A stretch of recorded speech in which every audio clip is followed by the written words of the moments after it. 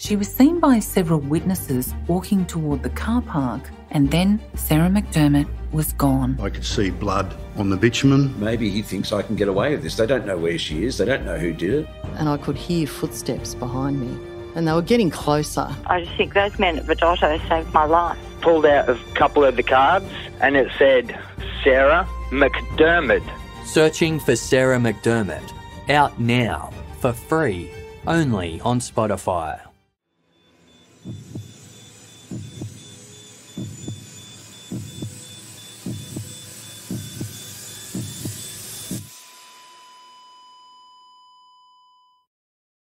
Our episodes deal with serious and often distressing incidents.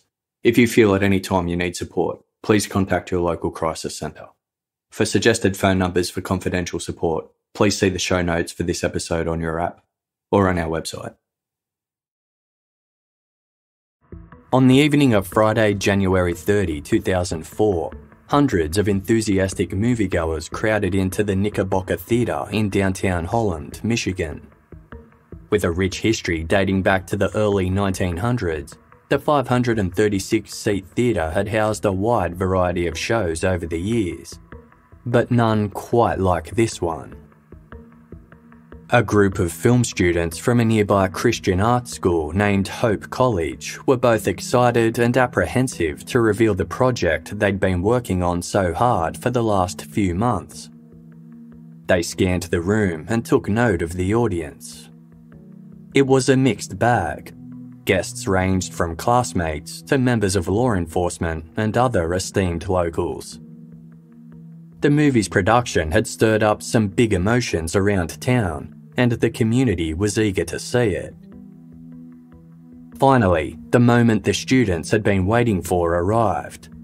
The lights went down and the screen lit up as the film's opening titles began. Classical piano music filled the room, followed by the mesmerising sound of a woman singing. As the movie played, one observer, a member of law enforcement, was particularly transfixed. His mind raced as he absorbed every detail. After 80 minutes, the film came to an end. The credits rolled, but the audience remained silent and still, completely captivated by what they had just seen. Then the house lights switched on, and the room suddenly erupted into tears and applause. Meanwhile, 80 miles away, one man did what he did every night. He picked up a glass and drank to forget.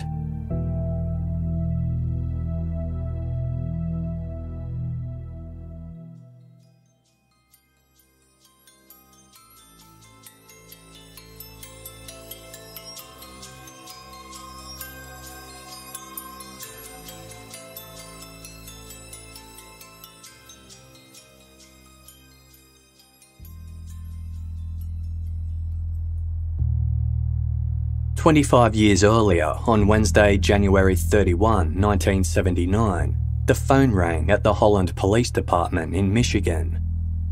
It was just after 2 a.m, and a guest staying at the Blue Mill Inn across town had reason to believe that a robbery was underway in the motel's front office.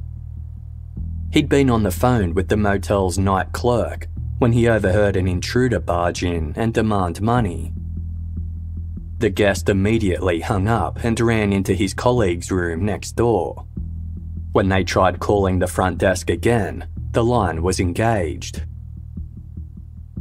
Police quickly arrived at the Blue Mill Inn, a 2-story motor lodge located on Interstate 196, touted as the finest in budget lodging.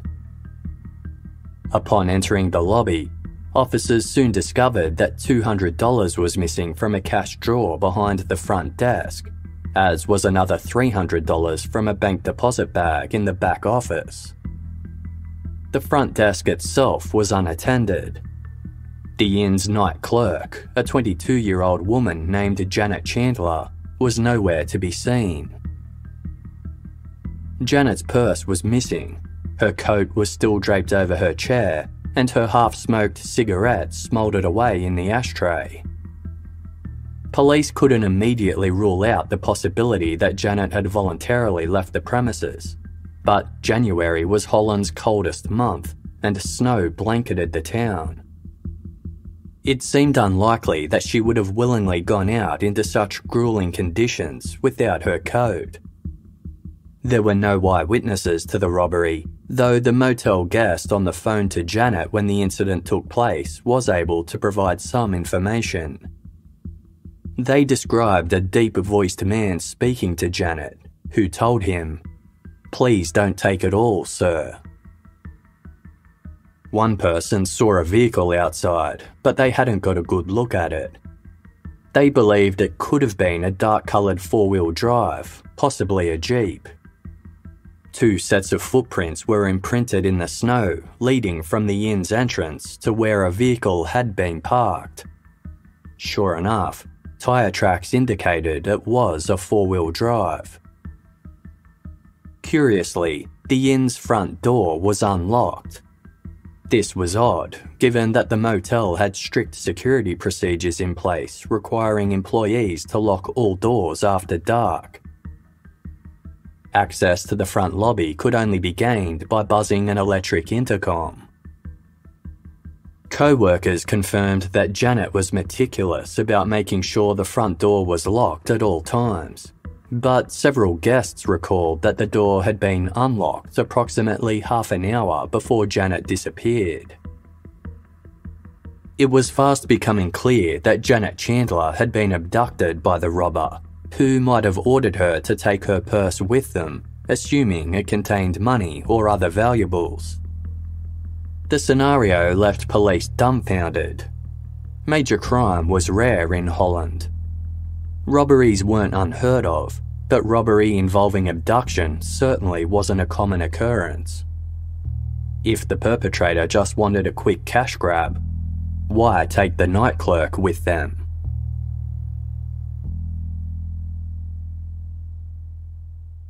Janet Chandler had surprised her parents when she announced that she'd accepted a job at the Blue Mill Inn. Her roommate and best friend, Laurie Swank, also worked at the motel and had put in a good word for Janet. It was a strange choice for the Hope College student, who was studying vocal education with dreams of becoming a music teacher.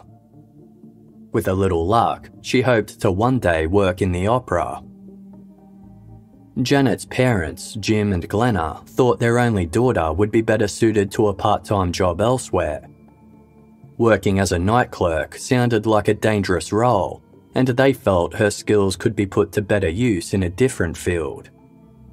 Janet had previously worked in childcare and studied nursing, jobs that suited her strong nurturing side. But Janet was adamant. She was eager to start making her own money to gain some independence.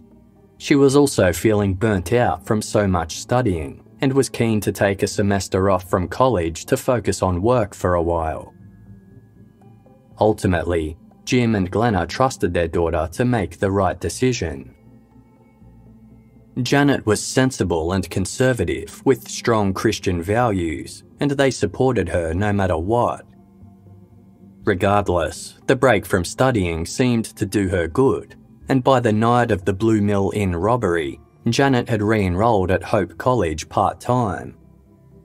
With just one more year of hard work before she finished her degree, her dream of becoming a music teacher would soon be a reality. Jim and Glenna were awoken by the phone ringing in the early morning hours of January 31, 1979.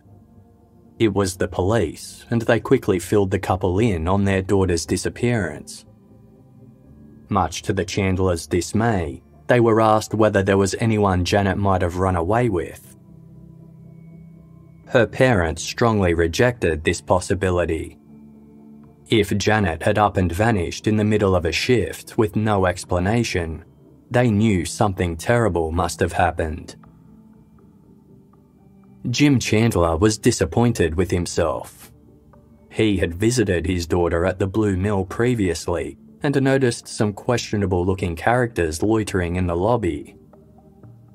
It had made him feel uncomfortable, and he now wished he had queried it more. The Chandlers were advised to stay put.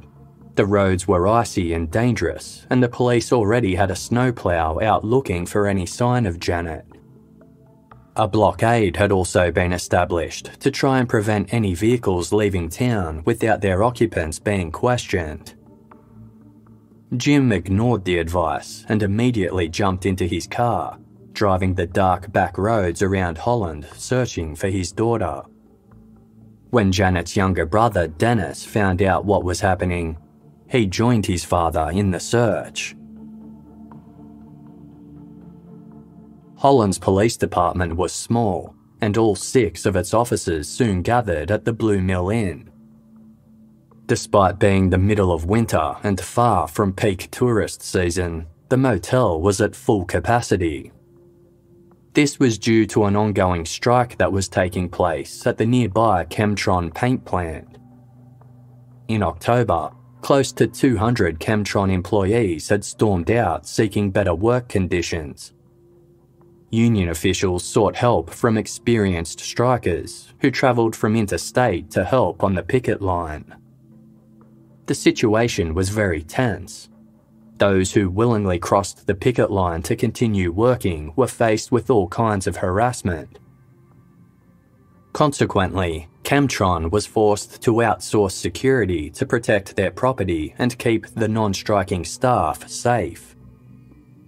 They hired the Wackenhut Security Company, which contracted a team of approximately 80 security guards to work at the paint plant until the strike was over. Most of the guards lived outside of Holland, and the Blue Mill Inn became their temporary home. The no-frills accommodation had all the basic comforts the security guards required between their intense 12-hour shifts, while the dive bar next door provided the perfect place to blow off steam. The bar became a meeting place for the Wackenhut guards, the strikebreakers, and local single women. Despite the large number of guests staying at the Blue Mill Inn on the night Janet Chandler was taken, there were almost no witnesses to the robbery or abduction. All police had to go on was the description of the deep-voiced man overheard confronting Janet and the sighting of a dark-coloured 4-wheel drive. By the following morning, whoever had taken Janet had made no attempt to contact her family or claim a ransom. Police knew time was of the essence if they wanted to find Janet safe and well, but they had no way of knowing where to look. The only potential clue lay in another incident that took place just 40 minutes before the robbery at the Blue Mill Inn. At a liquor store just 3 miles away, a 20-year-old female employee had clocked off for the night. As she left the building, a young man attempted to grab her and to drag her into his car. The woman managed to fight him off and escape and reported the incident to police. She described the assailant as a white male, around 18 or 19 years old, who was 5 foot 8 inches tall, with long, stringy brown hair and glasses. Police wondered whether the same man could be responsible for Janet's abduction. A composite sketch of the suspect was distributed as investigators attempted to determine whether the 2 incidents were related. Another potential link surfaced 54 miles north in the town of St. Joseph. On the night before the abduction at the Blue Mill Inn, a 4-wheel drive was stolen during a break-and-enter at a residential address. The green and white GMC Jimmy bore similarities to the vehicle seen at the Blue Mill. Officers around the district were alerted to be on the lookout for the Jimmy. As it neared 1:30 a.m. on the morning of February 1, 1979, a snowplow driver made his way along the dark highway near the city of South Haven, 30 miles south of Holland. There had been an inch of fresh snowfall overnight, and it was the plower's job to keep Interstate 196 clear for motorists. As his headlights illuminated the snow-covered road, he noticed something strange in the highway's median strip near the turnoff to the nearby town of Covert. There were fresh tyre tracks in the snow leading into a heavily wooded area. The snowplower got out into the freezing night air and followed the tracks. They brought him to a snowbank that was out in the open. There, underneath a fir tree, he saw a horrifying sight. Poking just slightly out of the clean white snow was the arm and torso of a naked woman. It was Janet Chandler. She had been raped and strangled, possibly with a rope, wire, or belt. Her hands and feet had been bound prior to her death, and her mouth had been taped shut. However, none of the bindings or tape were found on or near her body.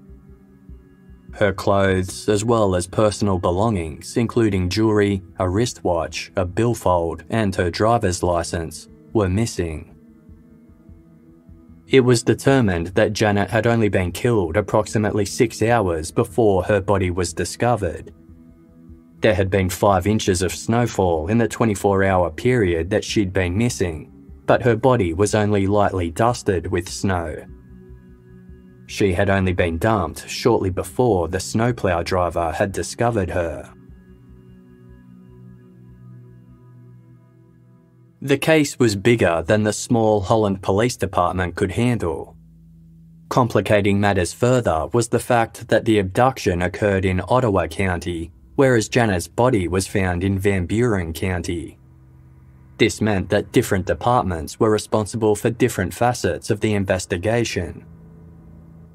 Dozens of detectives and uniformed officers were brought in from out of town and helped coordinate a major search of the area where Janet's body was found. Sniffer dogs and helicopters scoured the surroundings, however, not a single piece of evidence was found. Motorists were asked to report any vehicles seen parked near the covert turnoff between 9 p.m. Wednesday and 1:30 a.m. Thursday. Nobody came forward. A potential breakthrough occurred when the green and white GMC Jimmy stolen from St. Joseph's the night before Janet's abduction was recovered. The thief was revealed to be the owner's 18-year-old grandson. The tyres of the Jimmy were compared to the tyre tracks leading to the snowbank where Janet's body was found. They weren't a match. The stolen Jimmy was ruled out of the investigation, although police remained adamant that a four-wheel drive of some sort had been used in Janet's abduction. News of Janet's murder utterly shook the small town. Terrified Hope College students lived in fear that a killer targeting young women was on the loose, and they were advised to exercise caution. Encouraged by a $1,000 reward for information leading to an arrest, an influx of tip-offs came through from all over the country. One concerned citizen was in a bar when they overheard a group of men boasting about their involvement in Janet's murder. Yet when police looked into this report, they concluded the drunken men were just joking in very poor taste. Not one of the many tip-offs led to a promising suspect. The question still remained: who killed Janet Chandler? The respectable college student had no known enemies or nefarious links. She had been brought up in a wholesome family, and the majority of her friends were from church.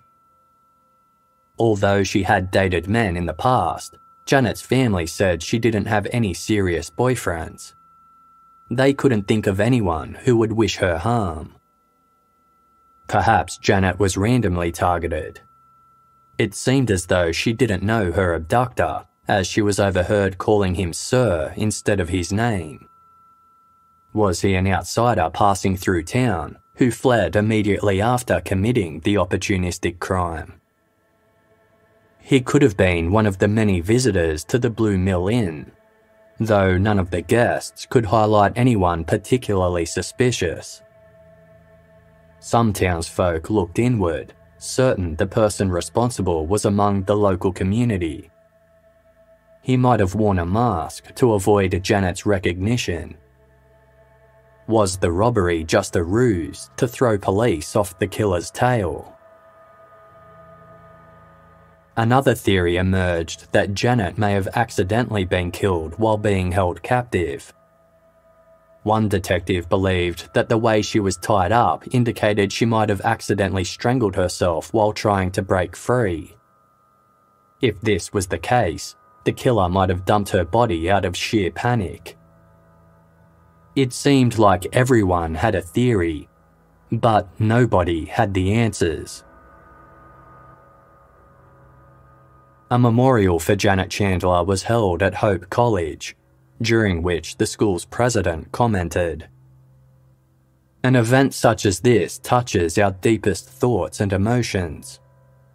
Questions of why flood our mind with no ready or satisfying answers, and there is relatively little anyone can say. We trust that God will give Janet's family and to all her friends a special measure of grace and strength at this time."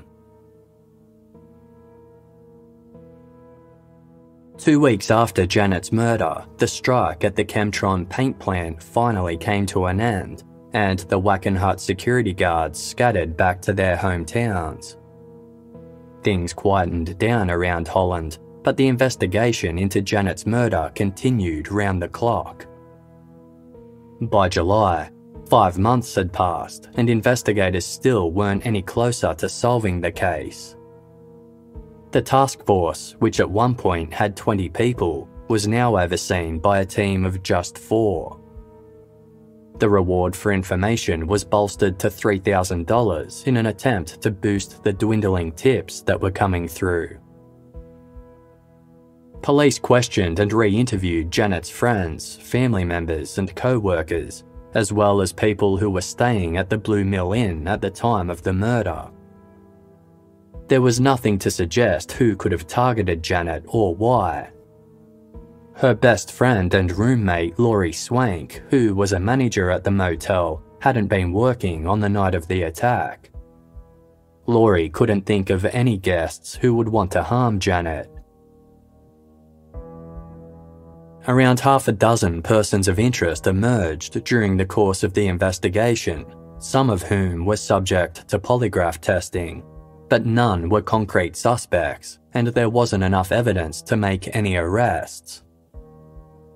Police continued to follow every lead, but came to nothing but dead ends. Despite amassing more than 1,000 pages of notes, the identity of Janet's killer remained a mystery. The case was reluctantly shelved, but members of the Holland Police Department refused to let it go entirely. A photo of Janet was pinned to a communal bulletin board, so they would never forget. 12 years later, in August of 1991, a 34-year-old vagrant named Donald Leroy Evans was detained in Colorado on suspicion of raping and murdering a 10-year-old Mississippi girl named Beatrice Ruth. Upon his arrest, Evans not only confessed to this crime, but he also made a shocking revelation. He admitted to having killed up to 70 people across 22 American states over the course of a decade. Most of his victims were taken from road stops or public parks. Police were dubious about Evans' claims. It wasn't unusual for killers to confess to crimes they didn't commit, and Evans had no evidence to back his stories. In addition, he claimed most of his professed victims were either homeless or involved in sex work, which made it difficult for police to investigate. That was until Evans claimed responsibility for 2 unsolved murders that took place in Florida in 1985. Regarding the deaths of 38-year-olds Ira Jean Smith and Janet Movick, he provided details that only the killer could possibly know. Evans' claims that he was a prolific serial killer didn't seem quite as questionable. a special FBI task force was established to sift through hundreds of unsolved murders across the United States to determine if Donald Evans could be a potential suspect. Janet Chandler's case was amongst the files. Evans was a drifter who moved constantly from state to state, and it was soon revealed that in 1981 he lived at 3 different addresses in Holland, Michigan. For Holland police, this was the best lead they'd uncovered since Janet's murder 12 years earlier. Yet, a further dive into Evans' history failed to uncover any information that placed him in Holland in January 1979. What had initially seemed like a promising lead was yet another in a series of dead ends.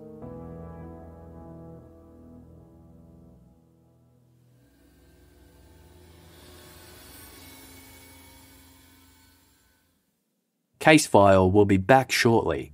Thank you for supporting us by listening to this episode's sponsors. I want to tell you about my new favourite podcast. Crime Weekly combines engaging true crime storytelling with the bonus of the detective's perspective. Join Derek Lavassa, a former police detective, and Stephanie Harlow, a true crime content creator.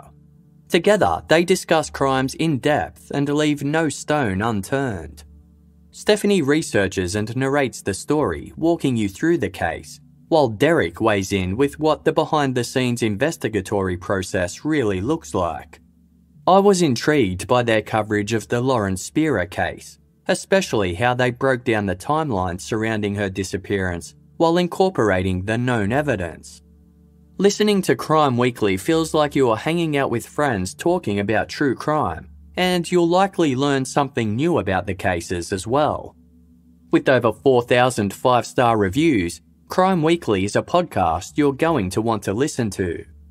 Listen to Crime Weekly every Friday wherever you get your podcasts. Online shopping isn't slowing down anytime soon.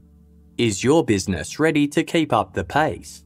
With ShipStation, you'll never worry about shipping again. Make the switch to a solution that handles all your shipping needs quickly, affordably, and painlessly. ShipStation is already trusted by over 100,000 e-commerce sellers, and now ShipStation is available in the UK, Australia, and Canada. Casefile team member Paulina has just signed up to ShipStation for her Shopify store and already can't imagine life without it.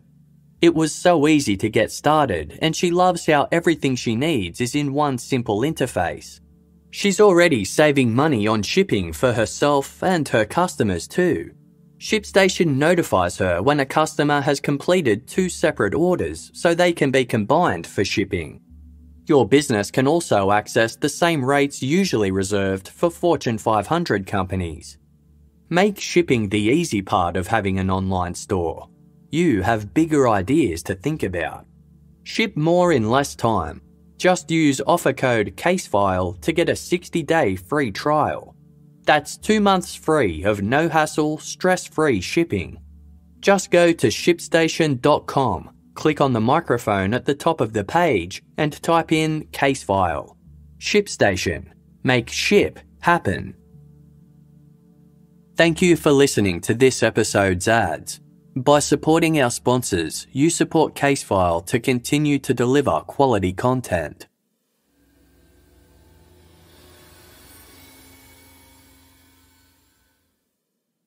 Hope College Associate Professor David Schock liked to keep things interesting for his communications students. With a background in journalism, he thought it would be useful for his pupils to learn how to establish good relationships with law enforcement. In 2003, Professor Schock organised for his class of 8 students to meet with a detective from the Holland Police Department, a 30-year veteran of the force who was about to retire. During the meeting, the professor asked the detective if there was one case that he wished could be solved. The detective didn't hesitate. He pointed to the photo of Janet Chandler that had remained pinned to the police bulletin board for over 20 years and said, "The Chandler case." Professor Shock's interest was immediately piqued. An idea started churning in his head. What if his students made a film about Janet Chandler's life, not necessarily with the aim of solving the case, but as a means to keep her memory alive? They could speak to Janet's loved ones and people who worked on the case. At the very best, it might uncover some new leads, and if not, it would still be a fascinating educational tool for his students that would also pay tribute to a young life tragically lost. The project was given the green light, and with only 4 months to get the documentary done, Professor Shock's students quickly got to work scheduling interviews. 21-year-old Sarah Hartman was apprehensive. Although she was excited about being involved with the film, the prospect of interviewing a murder victim's parents unnerved her. But as she sat down across from Jim and Glenna Chandler at their home, her anxiety quickly dissipated. The elderly couple were warm and approachable, despite their obvious nerves. They spoke lovingly about their daughter, reliving fond memories, like the time their neighbours gathered outside their window to hear Janet sing. They reminisced about her beautiful voice, her dedication to Christ, and her habit of underlining significant passages in the Bible. Despite 24 years passing since Janet's murder, the Chandlers' grief was still immense. Now in their golden years, it pained the couple to think they could die without their daughter's killer ever being brought to justice. Glenna said, "A parent never expects their children to go before them. You learn to live with it. That's about all you can do. One day at a time." It didn't take long for Professor Shock's students to become personally invested in Janet's case. Collectively, they spent hundreds of hours researching everything they could about the crime and interviewing everyone from Janet's former music teachers to detectives who had attended the Blue Mill Inn on the night of Janet's abduction. The more they found out, the more committed they became to discovering the truth. One thing was abundantly clear. Everyone who worked on the case had a different theory about what happened on that night back in 1979. One investigator believed Janet had fallen victim to a serial killer. Another thought they knew who was responsible, but didn't have the evidence to prove it, and that person had since passed away. They believed the killer didn't act alone, but up to 3 individuals could have been involved. The takeaway message seemed to be that Janet's case would likely never be solved, regardless of how many people wanted closure. The only thing that could propel the investigation forward would be the emergence of new evidence. When the documentary, which was titled Who Killed Janet Chandler, screened at the Knickerbocker Theatre on January 30, 2004, Holland Police Chief John Krytoff was completely enthralled. He had been a young member of the Holland Police Force at the time of Janet's murder, and like so many other officers, the case continued to haunt him. Krytoff had been thinking about it more and more ever since the Hope College students started poking around, and now, seeing Janet's loved ones talk on the big screen about their need for justice, he felt even more compelled to do something. Krytoff made contact with Michigan State Police, who held jurisdiction over Janet's case. They agreed that the murder was worth reinvestigating, and who better to take the lead than Detective David Van Lopik, a veteran of the force who had been raised in Holland and remembered Janet's murder well. In April 2004, a task force led by Van Lopik was officially formed, with 3 officers from Michigan State Police and the Holland Police Department committed to solving Janet's case once and for all. This time, the investigators were determined not to leave any stone unturned. Despite the huge advances in technology since Janet's murder, they had no DNA or fingerprints to go on, leaving them to rely on good old-fashioned police work. They gathered all of the original case notes and decided to start in Holland, then work their way outwards, starting with Janet Chandler herself. The documentary had painted a rosy picture of Janet's life, but it had barely scratched the surface. If the detectives could learn more about who Janet was away from her family and teachers, perhaps they'd uncover a detail that could lead to a clue. As cold case member Lieutenant John Slank remarked, "The more we get to know about the victim, the more we understand the victim. The victim will oftentimes, even in death, point us to their killer or killers." Using the documentary to spark people's memories, the investigators hoped that the passing of time, distance, and circumstance would encourage someone to talk.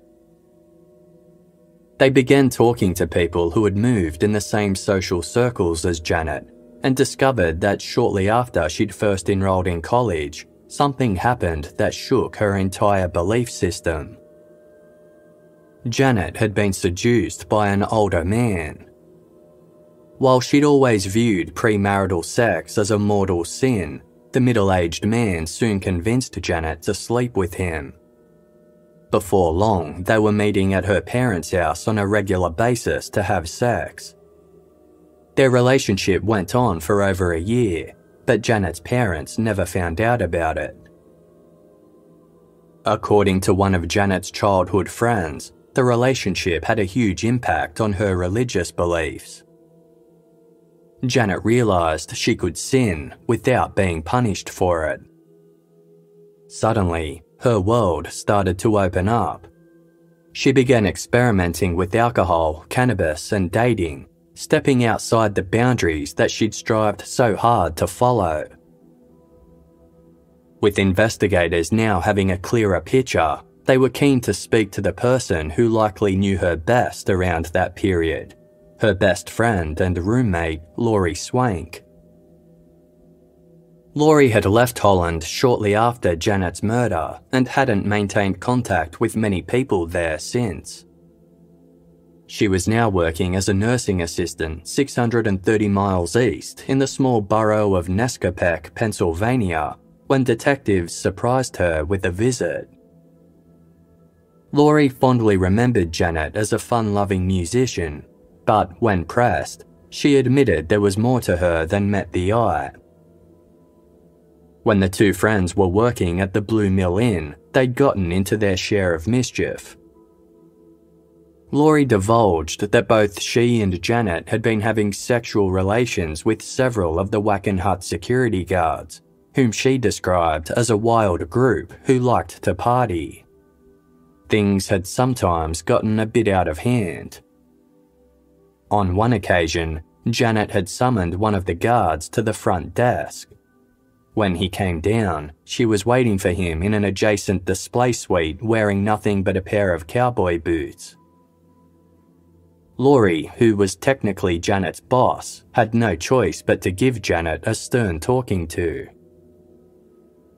As far as she knew, Laurie hadn't seen or heard anything that could help with the investigation. She said Janet didn't deserve what happened to her, and that the whole situation made her feel physically sick. Quote, "How can you live with yourself having knowledge of that? How can you live with it? I couldn't." The more people detectives questioned, the clearer it became that the Blue Mill Inn had been a hotspot for partying. One investigator described it as a, quote, "den of iniquity," a place where the guests and staff could drink, take drugs, and have sex without any supervision. Therefore, it made sense to assume that the crime could have been committed by someone with a connection to the motel. Investigators compiled a list of all the guests who were staying at the Blue Mill at the time of Janet's murder. The majority had been Wacken Hut security guards. Because the strike ended shortly after Janet was killed, many of the guards left town without ever being questioned by police. Tracking them down 25 years later wasn't an easy task. Most had lived transient lifestyles, moving from one job to the next across towns and states. The investigative team began travelling the country to question those of interest. Time and time again, the response was the same. Most of the guards said they barely remembered Janet Chandler. Their time in Holland had been consumed by work. After grueling 12-hour shifts, they retired to the Blue Mill Inn to eat and sleep before doing it all again the following day. On their rare breaks, they blew off steam in the dive bar next door or threw parties in one another's rooms. The former guards were shown the Who Killed Janet Chandler documentary in the hopes it might jog old memories, but nobody knew anything about Janet's murder or had any information that could help with the investigation. That was until Harry Keith watched the film. Harry had worked as a security guard for Wackenhut, but he'd also been a keen photographer. During his stay at the Blue Mill Inn, he'd taken his camera out on several occasions. Watching the documentary, an emotional Harry recognised one of the photos of Janet as one that he'd taken. And it wasn't the only one. Harry retrieved an old photo album. Inside were pages of photographs taken back during the Chemtron strike in 1979. They featured the wild, alcohol-fueled parties that the investigators had been hearing about. In one photo, Janet sat on a guard's lap with a drink in hand, wearing a guard's uniform. There was one guard who featured in several of the photographs and particularly caught investigators' eyes. During their questioning, a former Wackenhut employee had revealed they'd heard an unsubstantiated rumour that this individual might have been involved in Janet's murder. That man was Robert Lynch, the guest who had called 911 to report a robbery taking place at the Blue Mill Inn the night Janet was abducted. Robert Lynch had been nearing 40 during his time in Holland, making him one of the oldest Wackenhut security guards. Due to his age, he felt like a bit of an outsider and wasn't part of the hard partying crew.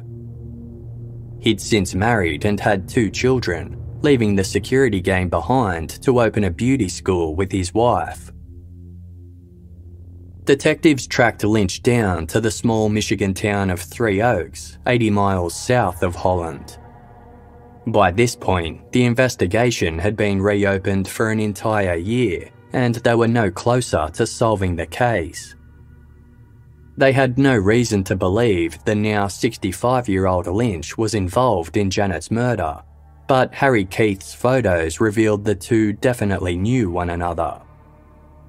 Furthermore, upon re-listening to the audio of Lynch's 911 call, detectives had some new questions. Despite reporting what he suspected to be a robbery in progress, Lynch's voice sounded curiously emotionless. Was it possible the call was staged? If Robert Lynch knew anything about Janet's murder, he wasn't talking. He gave evasive answers, telling detectives he had very little memory of his time in Holland. This was credible, given that he had a serious drinking problem. With no evidence tying him to the crime, it was back to the drawing board. But the cold case team wasn't prepared to rule Robert Lynch out completely. Even though they continued questioning other persons of interest and chasing up the smallest of leads, as the months passed by, they kept returning to Lynch. Maybe it was just a hunch, but they couldn't shake the feeling that he knew more than he was letting on. Lynch was questioned several more times, always maintaining that he had no knowledge of Janet's murder. detectives weren't quite sure how to take him. On the surface, he appeared to be a committed family man with no serious criminal record. But his drinking habits suggested a man who was trying to drown some kind of sorrow. The detectives hoped that if they continued pressing him, some cracks would begin to show. In June 2005, Robert Lynch finally admitted that he and Janet had been intimately involved, despite him being 17 years her senior. The two had sexual relations at the Blue Mill Inn and also met for a rendezvous at a vacant house. That wasn't all. Around the time that Janet was killed, Lynch heard that she'd attended a party with some of the other security guards that, quote, went haywire. He claimed not to know anything else about it, but for the cold case team, this was a huge revelation. After all these years and all the people they'd questioned, this was the very first they had heard about such a party. Still convinced that Lynch knew more than he was letting on, lead detective David Van Lopik returned to question him just over a week later. Lynch was in a somber, reflective mood. He began speaking about the death of his father, before suddenly blurting out, "I regret my whole life. Some of the things I've done, I don't even want to talk about." Detective Van Lopik recognised this was an important moment. He asked Lynch if the reason he drank was to forget. Lynch replied, "I'm running from everything." After that, he went quiet. It felt like the breakthrough the investigators were waiting for was close, but just out of reach.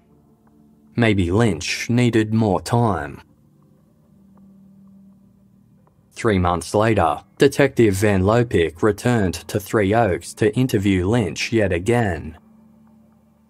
He was accompanied by his partner, Detective Jeffrey Flor, who specialised in interrogation and was known for his ability to break suspects. This time, Van Lopik brought his secret weapon, a copy of the documentary Who Killed Janet Chandler. The detectives put the DVD in and pressed play. When it came to a part where Janet's father was shown fighting back tears, Detective Flor hit pause, turned to Robert Lynch and asked, "You have children, right? You remember the first time you went somewhere with them and you just lost them. You remember that feeling you got inside your body. Now imagine, just imagine what that would feel like when you're talking about a 22-year-old girl. You have a daughter Janet's age. If she were killed, wouldn't you want to know what happened to her?" Lynch's eyes welled with tears. His lip quivered.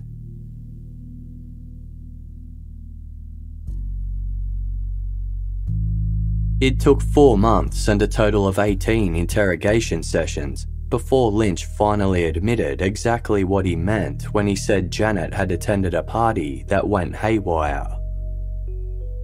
Just before 2 a.m. on Wednesday, January 31, 1979, Lynch and another security guard named James Nelson, who went by the nickname Bubba, made their way down into the front lobby of the Blue Mill Inn. Janet was working behind the desk. Nelson had some exciting news. A surprise party was being held in Janet's honour. It was taking place at the residence of Arthur Piver, the head security guard who was living in a guest house on the grounds of the Chemtron paint plant. Janet stepped out from behind the desk, and the 2 security guards pinned her arms behind her back and placed her in handcuffs. According to Lynch, Janet had no problem with this. She believed their story about the surprise party and allowed the men to blindfold her by duct taping gauze over her eyes. It was Lynch himself who came up with the idea to stage a robbery. With Janet unable to see, they quickly pocketed cash from behind the front desk and the adjoining office so that it would look like the motel had been robbed. Nelson then walked Janet to a waiting car outside. Several other Wackenhut security guards and a group of female motel employees were standing on a balcony overlooking the front lobby. As Janet was whisked away, they watched with full awareness of the plan that was about to unfold. With Janet safely off the premises, Lynch called 911 and made the false report about overhearing a robbery taking place. When the police arrived, he told them that the front desk clerk was nowhere to be seen. Needing a few hours of sleep before his shift at Chemtron started in the morning, Lynch then went back to his room and went to bed. Exactly what happened to Janet at Arthur Piper's guest house in the hours that followed remains unclear. The following day, Lynch worked his shift as though nothing had happened. It was his job to pay employees their daily allowances while also taking care of other clerical duties. After clocking off at around 6 p.m, he quickly freshened up, then made his way to Arthur Piper's place. Approximately 15 to 20 other guests were already there, 6 of whom were women. Janet Chandler was among them. She had been stripped naked and was sitting on a couch, her eyes glazed over as though she'd been drugged. Her hands were bound in front of her and her mouth was sealed with duct tape while the party continued around her. Music played as several partygoers drank and smoked cannabis, and one of the security guards danced around in his underwear. A docile Janet Chandler was paraded around the room as the other attendees heckled and shamed her.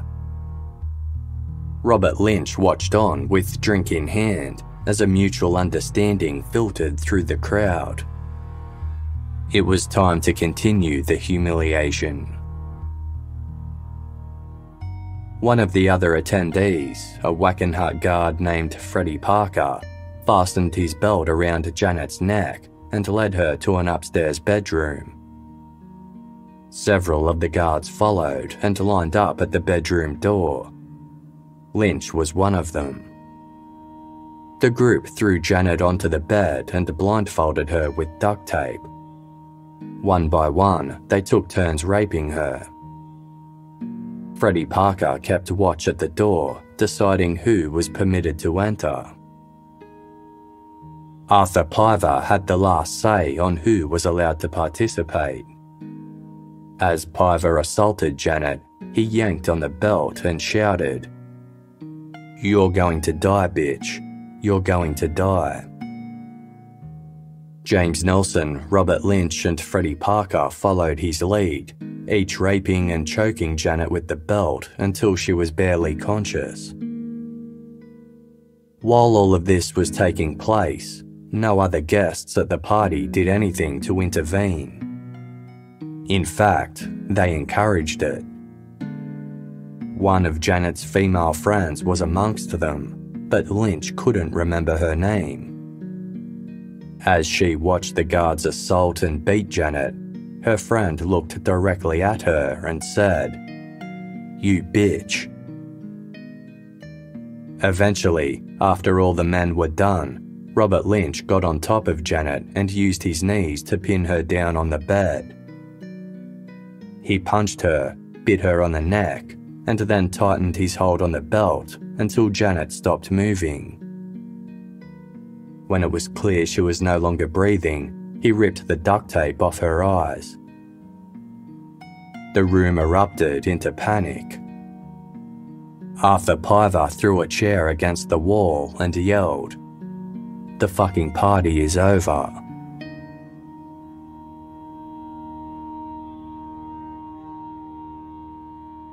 Aware of what had just happened in the upstairs bedroom, most of the partygoers pitched in to help clean up the crime scene. They knew police were on the hunt for Janet, and they had to get rid of her body fast. Janet's binds were removed, then several of the guards washed her down before Lynch and Williams wrapped her up in a sheet and bundled her into a car. Under the cover of darkness, Lynch hit the snowy roads and drove nearly 40 miles south. Eventually, he pulled over on the 196 highway and dragged Janet's body off towards a snowbank. 2 weeks later, the Chemtron strike ended and the Wackenhut security guards were no longer needed. The men left town, vowing never to speak about what had happened during their time in Holland. They allegedly operated under a code of silence, maintaining the unofficial Wackenhut company motto, "I know nothing, I see nothing, I speak only in kind words." Many of their paths never crossed again, but Lynch's involvement with the Janet's murder followed him wherever he went. He turned to the bottle, desperately trying to erase the night from his memory.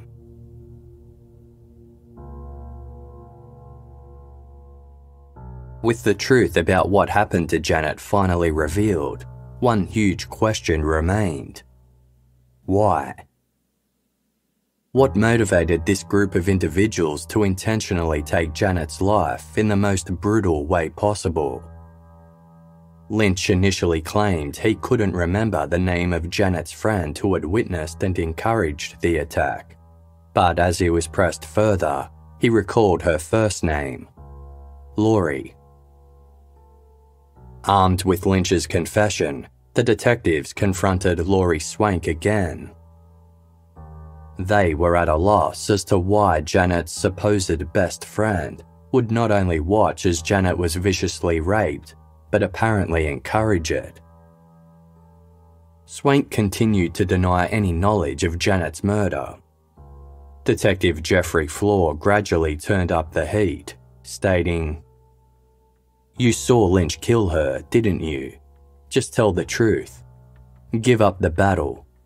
Just give up the battle and tell me you saw it. You were there when she died, weren't you? That's why you ran." No longer able to hide the truth, Swank finally broke, admitting that she'd been part of the plan all along. It all started when Janet began sleeping with a security guard who was already romantically involved with one of the Blue Mill Inn maids.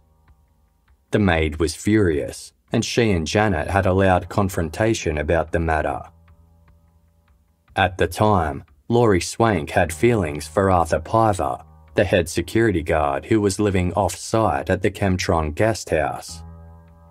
It was soon brought to Swank's attention that Janet had also been sleeping with Piver. Swank was livid. Wanting revenge against Janet, she confronted Piver and told him he wasn't the only guard Janet had been fooling around with. This information enraged Piver, who in turn labelled Janet a, quote, whore, and said that he would take care of it. He began speaking to some of the other guards and maids who felt wronged by Janet, and they hatched a revenge plan they hoped would humiliate her and, quote, teach her a lesson. The group believed that Janet, quote, thought a lot of herself and needed to, quote, be brought down a few notches. Arthur Piver, Robert Lynch, Laurie Swank, James Nelson, and 3 other guards gathered in the motel lobby and discussed exactly how to proceed. They decided that the men would convince Janet they were taking her to a surprise party in her honour, and once she agreed to go, they'd call Swank to come in and take over Janet's shift. From there, they would take her to Piver's guest house, where they would take turns raping her before eventually taking her life. As they devised the details, it was clear that the men were excited about putting the plan into action. When the attack was underway, Laurie Swank entered the bedroom to find Janet naked and bound on the bed. She watched as the guards took turns raping her. Swank looked right at Janet, verbally abused her, and cheered the men on. After witnessing Robert Lynch pull on the belt that ultimately killed Janet, Swank said she feared for her own life. Although she vowed never to tell another soul what had happened, she was riddled with guilt. To maintain her innocent facade, she attended Janet's funeral, as did Arthur Piver and James Nelson. Swank left Holland shortly after in the hopes of leaving the secret behind, but fear followed her wherever she went. As the years passed by, Swank considered coming clean, but feared what it would mean for her relationship with her own family. After Lynch's confession, she decided to tell the police the whole truth because it was the right thing to do, and Janet's family deserved closure. With Lynch and Swank confessing, other witnesses at the party also lifted the veil of silence and admitted their knowledge of the crime. One of Arthur Piver's former girlfriends, a Chemtron striker named Paddy Ward, admitted she had lied when providing an alibi for Piver for the night of the murder. She claimed Piver had forced her to say he was with her, warning she would end up dead on the side of the road if she didn't comply. Ultimately, it took the cold case team nearly 2.5 years to uncover the full truth. One thing that continued to astound them was just how many people had either participated in or witnessed the attack on Janet, yet had remained silent for close to 30 years. It seemed almost inconceivable that someone hadn't come forward earlier. A witness who worked as a maid at the Blue Mill Inn provided some insight. She claimed that some of the guards who were involved threatened to kill anyone who spoke out. Over the years, they paid her visits at random to demand she keep her mouth shut unless she wanted to end up just like Janet. The same thing happened to all 6 women who attended the party. Another explanation for the ongoing silence was the possibility that incriminating photographs existed of the attack. A photographer named Ronald Wyrick, who had been assigned to capture images of the Chemtron strike, had also attended the party. According to Wyrick, while he didn't participate in the attack on Janet, he witnessed the whole thing and had even taken photos of it. He recalled that Janet appeared to be drifting in and out of consciousness and occasionally attempted to break free.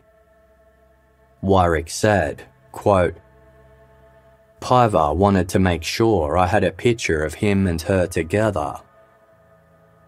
After Janet's murder, Wyrick handed the roll of film to another guard who promised to pass it on to Piver. Wyrick claimed that everyone at the party knew about the photos and lived in fear that Piver could use the photos against them if they ever went to the police. However, a search of Piver's home didn't uncover the photos. If such images existed, they were never found. Robert Lynch, Laurie Swank, Arthur Piver, James Nelson, Freddie Parker, and Anthony Williams were each charged with 3 felonies: first-degree murder, committing a murder during the commission of a kidnapping, and committing a murder during the commission of criminal sexual conduct.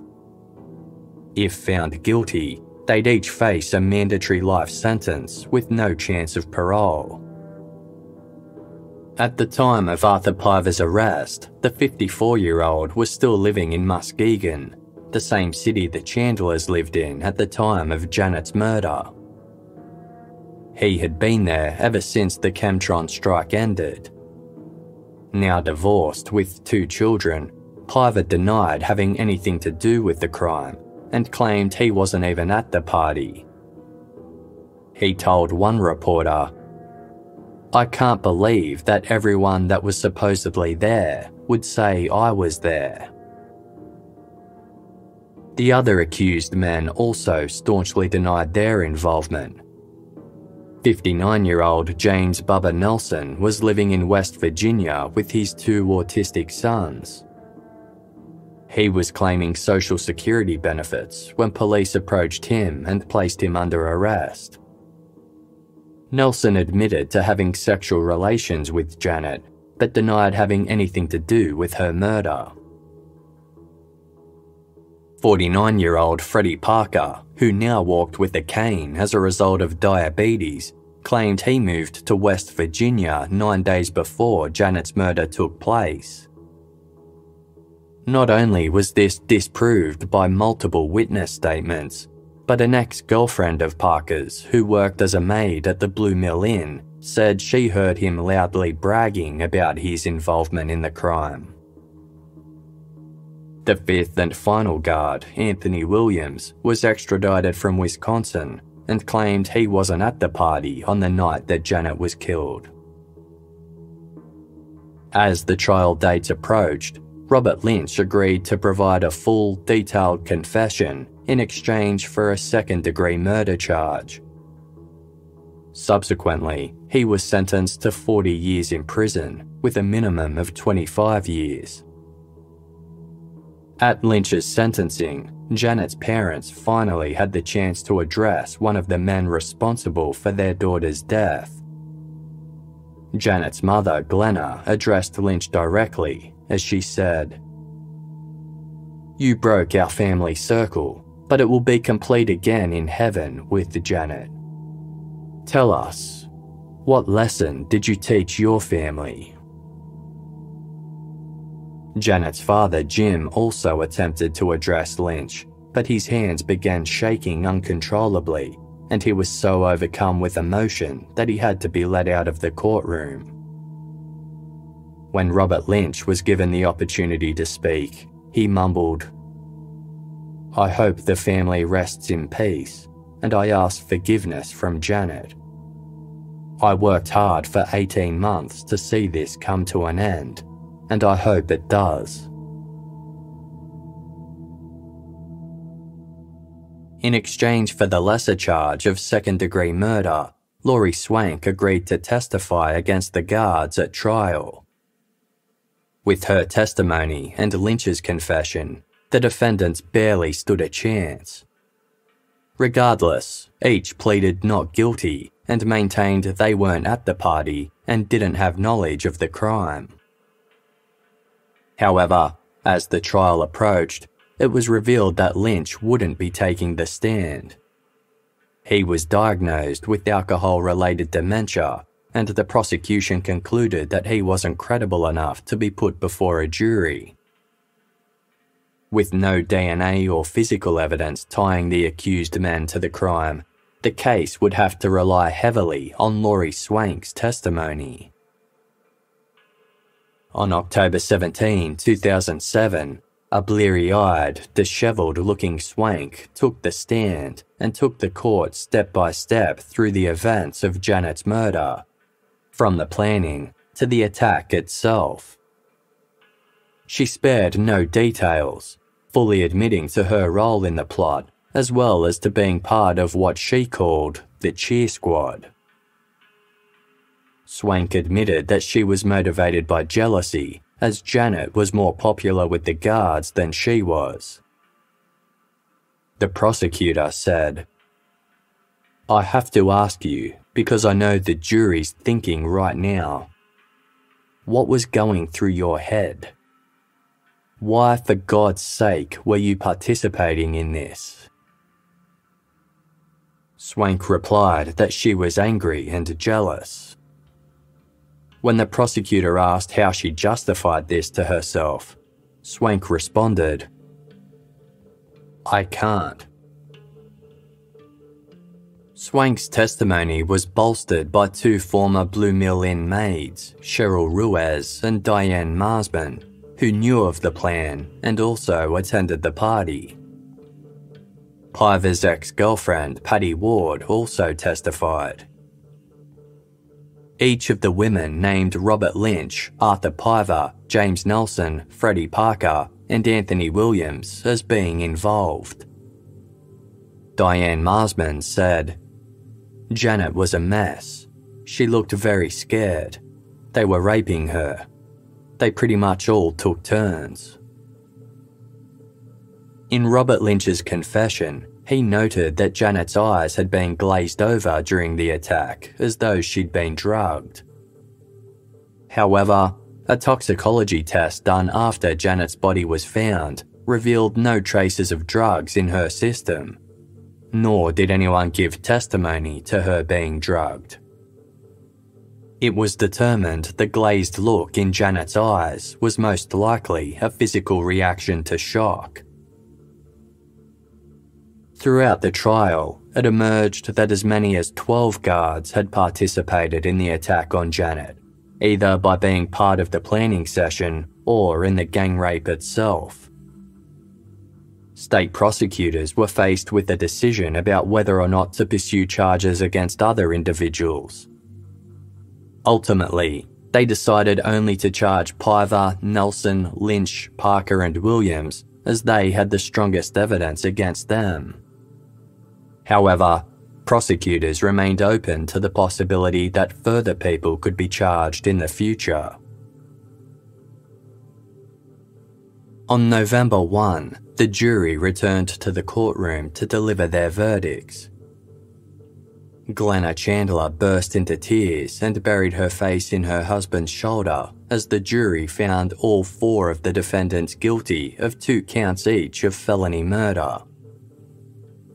Arthur Piver was also convicted of first-degree murder, while Freddie Parker, James Nelson, and Anthony Williams were each convicted of second-degree murder. The 4 men sat stone-faced while members of their families broke down. Freddie Parker's sister was so overcome with emotion that paramedics had to come to her aid. Meanwhile, Jim Chandler whispered, "Amen." A former detective who had worked the original case was brought to tears, commenting outside of court, "It's about time. I'm sorry it took so long." Holland Police Chief John Krytoff hoped the verdict would bring some relief for Janet's family, remarking, "I just hope and pray they can have peace and closure finally with this conviction. This is going to help them, but probably it won't close it in their hearts." The sentencing hearing commenced in December 2007. Jim and Glenna Chandler bravely fronted the court, with Jim saying, "Glenna and I have been waiting 28 years for this day. They thought they got away with it, and for the most part, they did." They thanked the cold case team for their tireless efforts in solving Janet's case, and for the care and respect they'd shown throughout the investigation.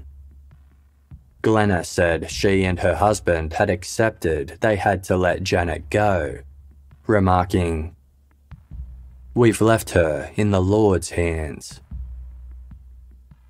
The 4 defendants avoided looking in the Chandlers' direction. None of the men opted to address the court before they were each sentenced to life in prison without the possibility of parole. Outside court, a teary Jim Chandler said, "What can they say? They all say they weren't there and they're innocent. As a Christian, I just say we should probably forgive.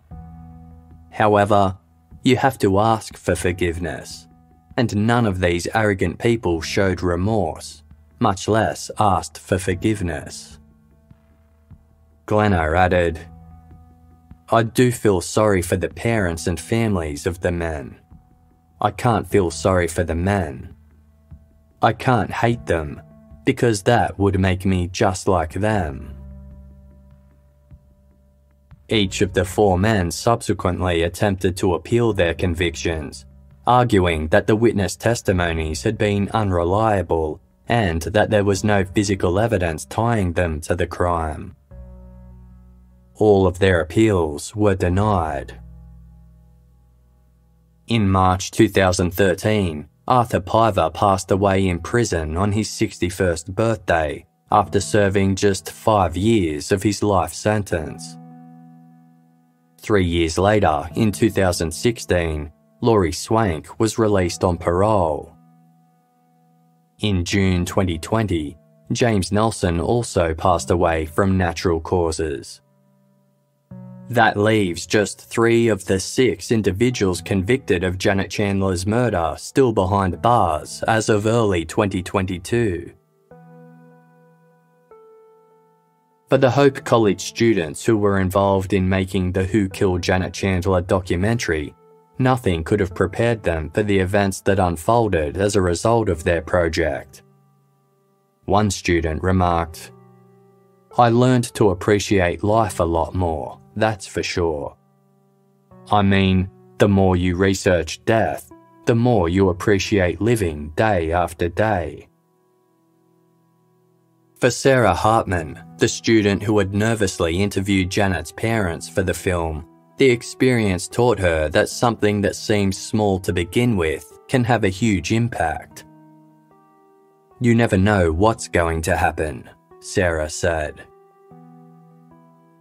The outcome had a profound impact on David Schock, the associate professor who came up with the idea to make the documentary.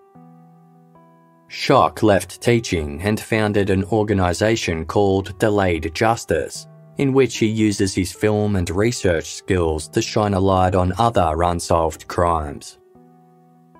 His work has helped bring about charges in another unsolved murder. Driven by the need to see fairness and justice restored for grieving families, Schock operates under the premise: somebody knows something. Somebody always knows something. A year after the trial, the Chandler family attempted to sue the Wackenhut Corporation for damages relating to mental pain and anguish, funeral expenses, and punitive damages. They argued that several of the security guards were unfit for employment and the company was negligent in failing to run adequate background checks or providing suitable supervision. The lawsuit was thrown out due to it being lodged outside of Michigan's statute of limitations. In a 2008 interview with NBC's Dateline, journalist Victoria Corderi asked Jim and Glenna Chandler if they thought justice had been served for their daughter. Glenna answered, "Yes, for Janet. These other ones have to live with what they did. But we know where she's at, and we know that she's with our Lord." Jim disagreed, replying, "No, there's closure, but I don't think there will ever be justice."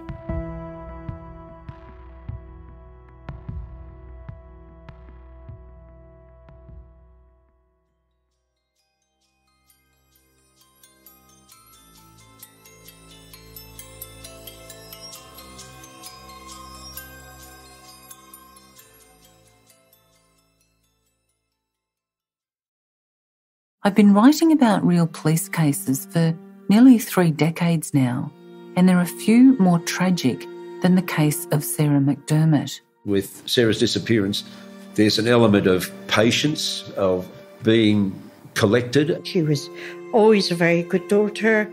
If she was out somewhere going to be late, she would ring and let us know. She was seen by several witnesses walking toward the car park, and then Sarah McDermott was gone. When she's come down the bottom of the stairs and walked towards the car park, she's virtually walked into the darkness. When Sarah's family reported her missing, police mounted an extensive search.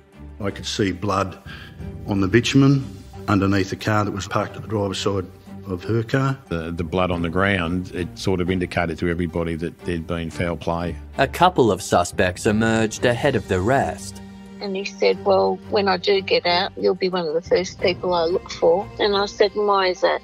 And he said, because I just like to kill you. She said, you know that murder that was up at the Kannanook station? I was there with 2 other blokes, and I'm worried because I don't know how staunch they are. Who knows what he did? If he killed Sarah and disposed of her body, maybe he thinks I can get away with this. They don't know where she is. They don't know who did it. Just how many other women were followed from the Kannanook railway station, we'll never know. So I was walking along there and I could hear footsteps behind me, and they were getting closer. And they yelled out to me, don't take the shortcut, take the bridge. I just think those men at Vidotto saved my life. The evidence is out there. So pulled out a couple of the cards and looked at the name, and it said Sarah McDermott. Searching for Sarah McDermott. Out now, for free, only on Spotify.